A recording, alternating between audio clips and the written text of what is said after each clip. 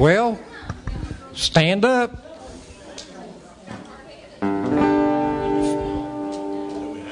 Well, you don't have to. Stand up or lay down. I don't care, whatever. Let's sing the song if you want to a couple of times, okay? Here we go. Ain't God good to give us so many blessings undeserving? That's what we are. We ought to thank Him, love and praise Him. A little more today, whole lot more tomorrow. Ain't God good to give us so many blessings undeserving? That's what we are. We ought to thank Him, love and praise Him. A little more today, whole lot more tomorrow. Now let me hear you sing it. Ain't God good? Louder. Undeserving. That's what we are. We ought to thank Him, love and praise Him. A little more today, whole lot more tomorrow. That wasn't bad. We started clapping just before we quit. All right, well, let's go ahead and pray and let our pastor get up here tonight. Well, Lord, we just come to you tonight again this week. We want to tell you that we love you.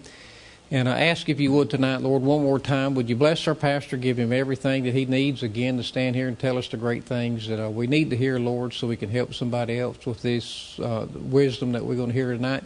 And then if you would, Lord, we have a lot of folks, and you've already heard about some of them that's on our prayer list, and I pray right now that you just take them and lift them up, Lord, give them the strength that they need and heal them, Lord. And then for those that are down and out, Lord, that you just lift them up and help them. And so we're going to thank you for that too. But Lord, most of all tonight, we do want to tell you that we love you and ask if you would to forgive us, because we fail you so many times each and every day. We don't want to, Lord, but we do.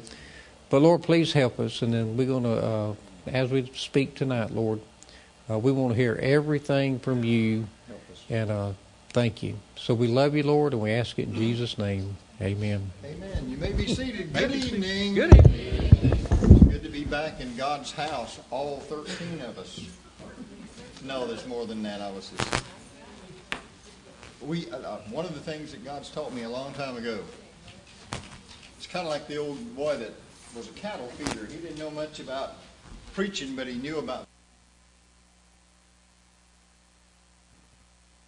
a visiting preacher that came and was preaching, and was only one person showed up in the service, and so he asked him, he said, well, one of us here, what do you think I ought to do? He said, well, if I don't but one cow come up when I go to feed, I give that one cow a feeding.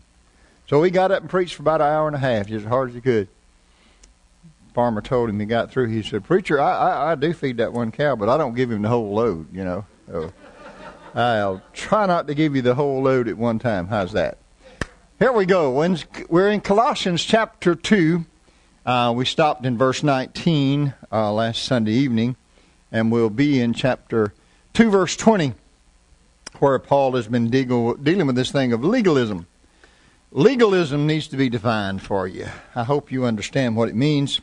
True legalism teaches that you must keep certain elements of the law. In fact, true legalism says you must keep the whole law, plus have faith in Jesus Christ in order to be saved.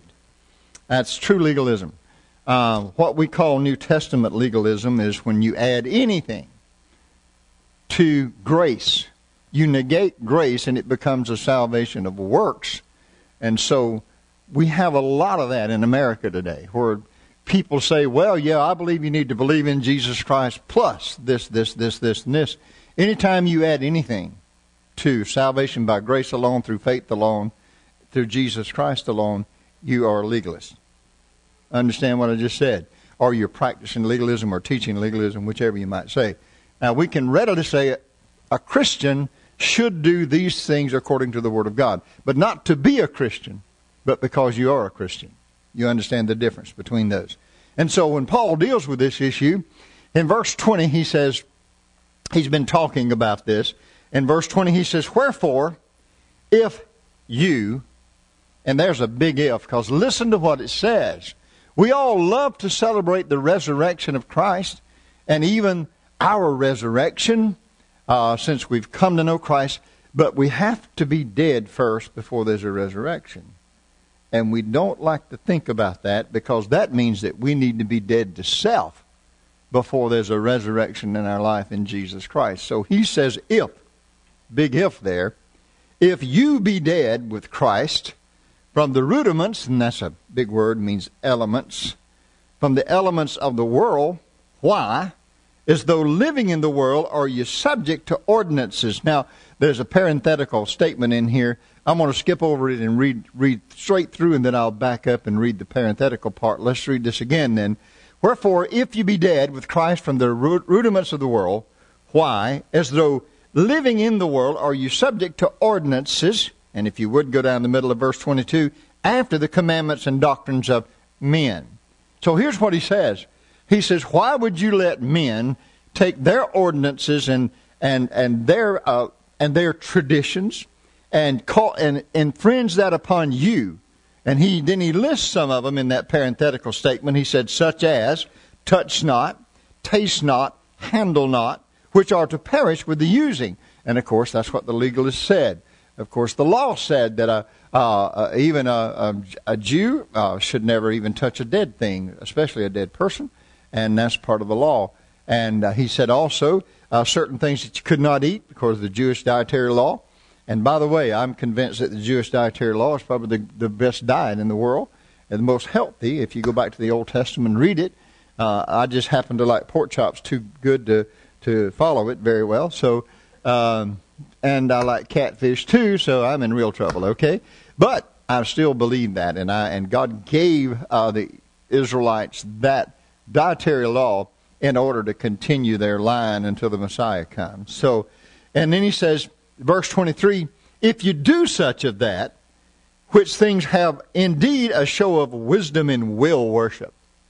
That literally means you take your will and you infringe it upon, you put it under the conditions that are set before you, such as don't touch this, don't eat this, don't drink that. And so it's a show of will worship, showing that you have the willpower. In essence, what that does is it edifies the person. Oh, I don't drink coffee and I don't drink tea, and then that makes me wonder why you live. And but nevertheless, certain people have these things, you know, and they say, well, I don't do this and I don't do that. And it's what they're doing, what they're really doing. And by the way, it doesn't mean that some people aren't sincere in their belief. They do it because they believe it's the right thing to do. But many times it has to do with pride and has to do with I don't do this and I don't do that. And it's like that old saying, you know, I don't smoke and I don't chew and I don't run around with them folks that do. You know, yeah, but there's a whole lot of other things you don't do or should do that you don't do. Amen? So if we go to making a list, we can get into a whole lot of trouble. And that's what he's talking about. He says this has a show of wisdom in will worship and humility and neglecting of the body, not in any honor to the satisfying of the flesh. So he says the only good that will worship actually does, it shows that you won't satisfy your flesh in certain areas. But of course, you satisfy it in others. And here's how you satisfy the flesh many times is by being prideful about what you don't do. And it's amazing how people can do that. Well, you know, I don't do this, so you know, I'm better than they are. They do this and they do that. Well, I had enough of that to get over when I first got saved. I got into legalism strong, and some of you others have been in the same place. And you know, I've even preached against chewing gum, you know, especially in church. And I don't know that I wasn't pretty well straight. I just couldn't find a verse to fit it. And but anyway, Paul says doing that is nothing to just satisfying the flesh. And then in chapter 3, verse 1, he gets back to another if you. Remember, in verse 20 of chapter 2, he said, if you be dead. And then here in verse 3, or chapter 3, verse 1, he says, if you then be risen with Christ, seek those things which are above. This has always been a fascinating verse to me, because the first time I read it this way. You may have. If you then be risen with Christ, seek those things which are from above. If you put that word from in there, it makes a lot of sense, because I'm seeking what God sends to me from above. You understand what that means? But that's not what it says. It says seeks those things which are above. Now, what things are above? The things of God. You understand? I'm not talking about the things that God gives us. I'm talking about the things that He is. He represents holiness. He represents glory. He represents all the things that heaven. And so the things that He's talking about, because He just told us, if you've been dead from the rudiments of the world, then you're risen, then seek those things which are above. And then He said, where Christ sitteth on the right hand of God. So then He gets specific. You need to seek the Lord Himself. You know, I found out something in church. I believe there's a lot of people in church that love God. Wouldn't you think that? I also believe there are a lot of people in church that are not in love with Him. You understand the difference between that? Sure you do. I've even had people say, well, I love him or her, but I'm not in love with them. Well, that's exactly what that means, is there's no passion about my relationship with him or her. So I'm ready to get out of the marriage. So that's similar to what I believe is happening. And He's trying to say here, seek Him. Not the things He does, not the things that He is, but Him Himself. Seek Christ above. And then verse 2 explains it even more. He says, set your affection, and the word affection literally means your mind. Set your mind on things above, not on things on the earth. Now, that's not very hard to determine what he means by that. What's here and what's there are two different items, right? And the things that we have a tendency to do, and this is the human part of us, we have. And by the way, I'm going to get to some verses that really rip me up today. I don't know what they're going to do with you, but I'll tell you what they did with me when we get to them. And he says that our affections ought to be on the things above and not on the things here. And he makes it a little bit more plain. He says, for you are what? Wow. He said earlier, if you are, and then he comes back here, and he's speaking to us as though we have already proclaimed, and the headstone is already in place. Spiritually speaking, we are dead. Our affections for the earth, that's what he's talking about. Our affections for the things of the earth are dead. But our affections now, here's what happens. If you divide your affections 50% on the earth and 50% in heaven, guess what?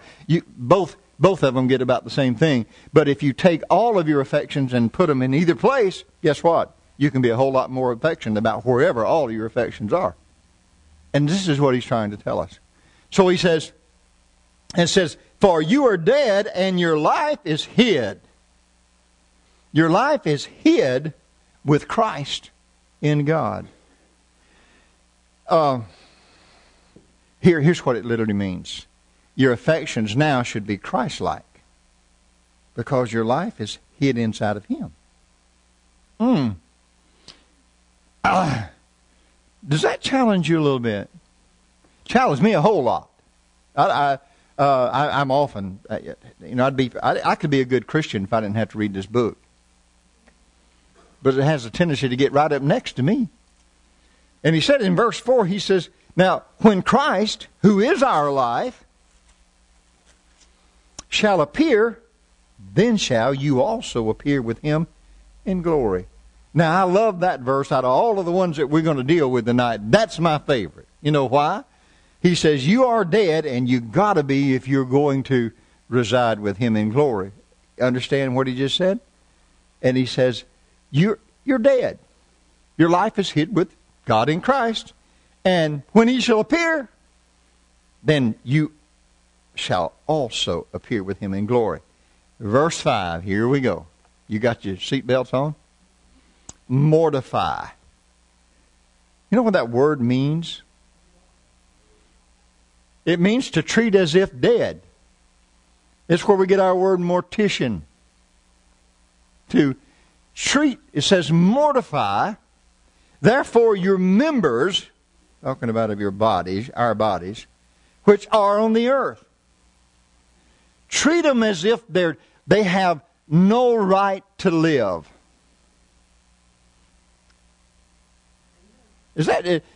Let's go ahead and let the Word do the explanation for you. Okay, here it goes. He says, mortify therefore your members which are upon the earth. And then he starts listing some things. fornication, which is an act of sexual impurity of any kind. It can be adultery. It could be any kind of illicit sex act. At uncleanness, which has to do with impurity. And that can be in thinking and in action. You know, Jesus said about the situation of looking on a woman to lust after her in your heart, that the thinking process can be impure. And by the way, the thinking process is almost always impure before the actions occur. And then he says, inordinate affections, and that means actually lustful compassion. And that's simply a sense of placed in the wrong direction. Inordinate affection. And then he says evil concupiscence, which is to lust after. You know, he's talking about all these things that normal human beings do. The only thing, we're not normal human beings anymore. Amen? Somebody amen out there. We aren't. We've been born from above. We have a brand new life. We have, and you say, well, wait a minute. You know, I'm still human. I don't think there's any doubt about that because you expressed it just then. But the point being, we need to understand that our life is hid with God in Christ. You need to understand that. And he says, covetousness. Now, this is where he got me. Covetousness. Now, look at that next two words, which are three words, which is what? You know how serious idolatry is? Idolatry means image worship. Now hold on a minute. I want to deal with something, hopefully, to help you, if I can, because it helped me when I began to look through this word, looking back at it. It's the word play onexakia. That's the Greek word. Let me break it down for you, which what I just said means nothing except unless you break it down. And the word play comes from the idea of more. And then the word exakia comes from the phrase to have. So in the Greek you rip it backwards and it means to have more. So the desire to have more is covetousness. It also means greediness for gain. Anybody sitting in here that doesn't desire to have more or haven't desired to have more? I want to see if there's anybody in here that's... No, I don't need... That's a dumb question, right? Well, then we're a bunch of dummies. Because here's what happens according to what he's saying in here. It took me a while to get through this. And I'll be honest with you. I had to get before God and say, God, I'm guilty. I'm guilty. And I absolutely do not want to be an idolater. But wait a minute. I went back and I got to looking at this thing because it really bothered me. It bothered me because of my situation. And I got to looking at this thing about uncleanness, fornication, inordinate affection, evil concupiscence, and covetousness.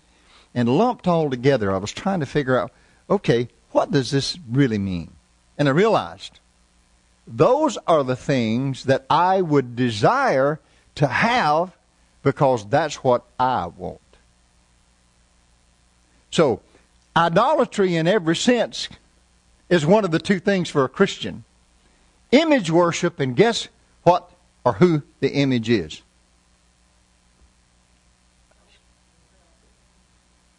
Self-worship. When all of a sudden we want what we want. We want this, we want that. And all of a sudden I begin to realize I had no intent, God, to worship myself. But I found myself doing that. Because I'm being totally honest. I never truly understood that whole statement. And yet I know that covetousness, not to covet, is one of the 10 Commandments. You know that, I know that. And here Paul elaborates on it. And he goes to verse 6 and he says, for which things' sake the wrath of God cometh on the children of disobedience. Now, he's talking about pagans here. He's not talking about his children there. Because the children of disobedience are those who have denied a relationship with God. In fact, the word itself, literally the phrase, means paganistic. And verse 7, he said, in the which you also walked sometime when you lived in them. So what he's just done is he says the things I've listed here as being idolatry are normally practiced by unbelievers. Not believers, unbelievers. Ooh. And so he said in verse 8, but now you also put off all these, plus anger. Do I need to stop there or just... Well, I'm sure glad somebody else is grunting besides me. Anger, wrath, malice, blasphemy. By the word, it's the same word.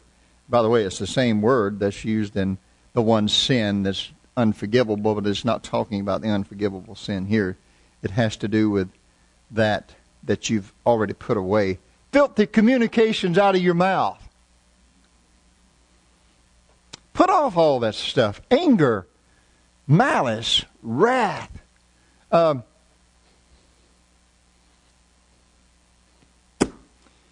I'll have to be honest, there's some things that gets next to me.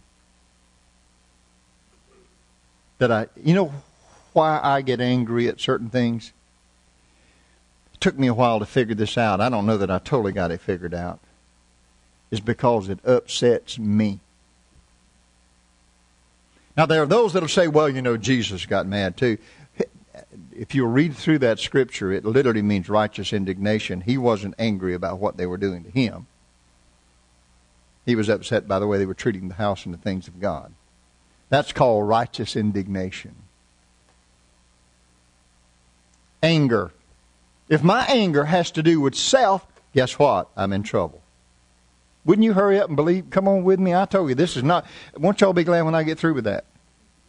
I'll be glad when I get through with that. But it's, folks, we can look through this and act like it doesn't matter. We will face God for these things. And I know that. I know I will. Unless I choose to bend my will to His. And that's where see, I don't believe that. I'm going to do it my way. You can do that. But there's a payday one day. And I don't want to do that. Amen. I don't know about you. I do not want to have to stand before God. And by the way, if this book isn't literal, it doesn't mean anything. Just throw it away and do whatever you're going to do anyway. And he says, don't lie to each other. We ran into a situation today. You know what? Let me say something. If you're going to lie as a Christian, you better get a lot of enjoyment out of it because there's a big payday for liars. According to the Bible, there is. And let me say another thing quickly. As a pastor of a church, and if you're a part of the fellowship of the church, you represent Jesus Christ and this church. And this church is nothing except who it belongs to. You understand what I'm saying?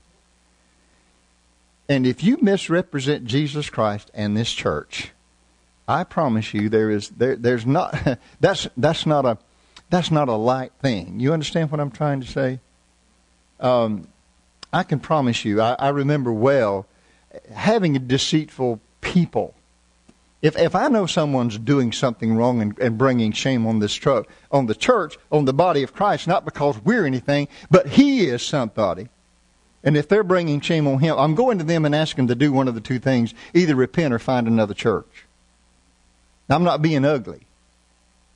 But I believe that the people of God ought to be accountable to God Himself. And this thing is this thing about lying, your testimony isn't worth the time it takes to get out of your mouth. Amen? And he said, don't lie to each other, seeing that you have... Now here's what he's saying. Put off the old man with his deeds, but have we? I got there and I thought, have we? You know, he said, if you have, if you've been dead, seek those things which are above. And I just wonder if we want to be about half dead. Is there any such thing? That's being about like being half pregnant, right? You either are or you aren't. So if we are not, then we need to get that way. Because that's what he expects. And he goes on and he says, you have put on the new man, verse 10, which is renewed in knowledge. And that's revelation knowledge. That's the Greek word epinosis. And you're renewed in knowledge, listen to this, after the image of him that created him. So we're to be renewed in the image. I made this statement one time, and I never will forget, someone came up to me after the service. I said, God really expects us to live like Jesus lived. Someone came out and says, I just need to let you know, preacher, I'm not Jesus and you're not either. I said, you got that right, but that doesn't relieve me of the responsibility of living like he did. Amen? So, he says, when we're created in that image, there is neither Greek nor Jew, circumcision or uncircumcision, barbarian or Scythian, bond or free, but Christ is all in all.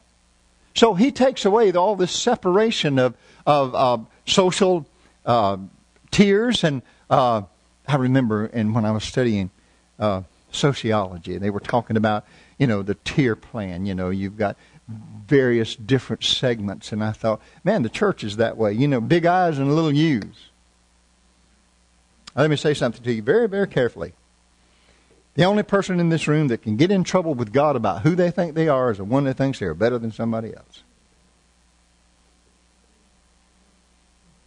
You say, well, I live better than they do.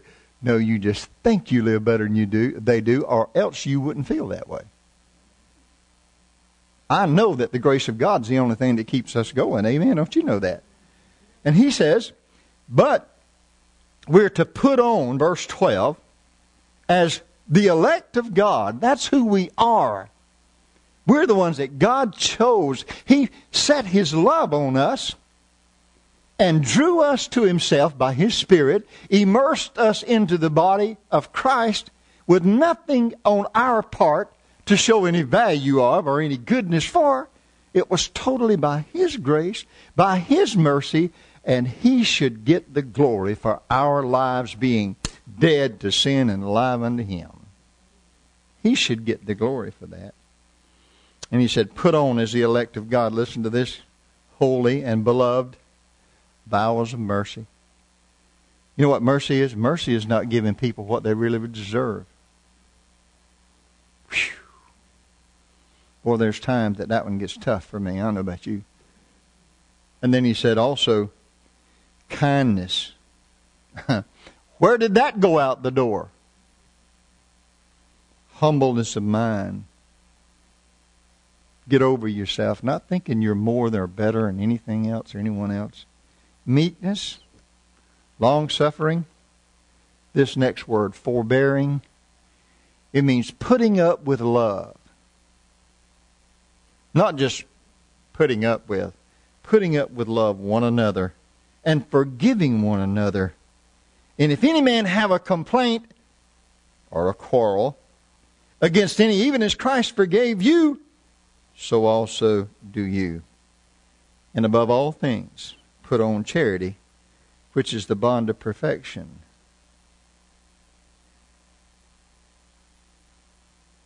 And let the peace of God, by the way, folks, if you're trying to be, or I'm trying to be half dead, there's no peace there. Most of us have the idea that we still have the right to our own opinions. Not according to the Word of God. The thing that we have the right to do is to obey what he says. Would you say amen for me? And he said, and let the peace of God rule. And that word rule means to be the referee in your hearts. To the which also you are called in one body. And be what?